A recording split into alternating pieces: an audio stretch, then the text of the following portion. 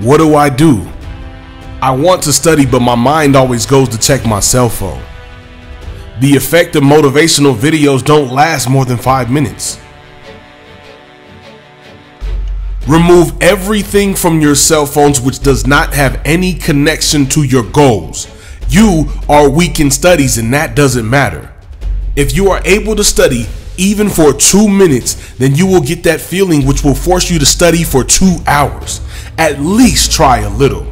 I believe in practice makes perfect. Whether it is in sports or academics, practice can lead to success. You know what is practice? Repeating one task again and again. Pablo Picasso was one of the world's best painters. One day he was roaming the street in New York City. A lady bumped into him. She recognized him.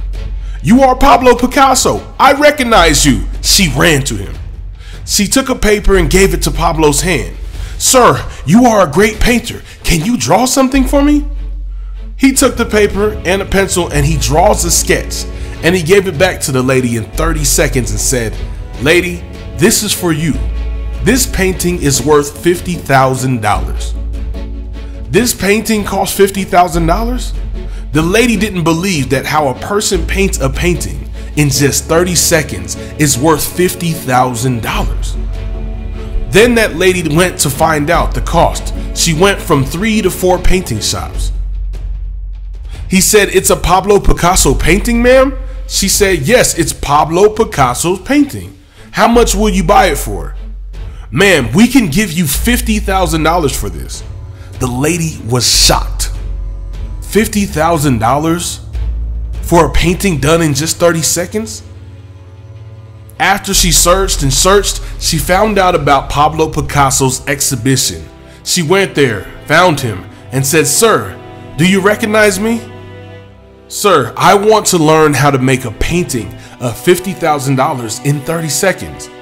Pablo Picasso said, "The painting you saw made of $50,000 in 30 seconds.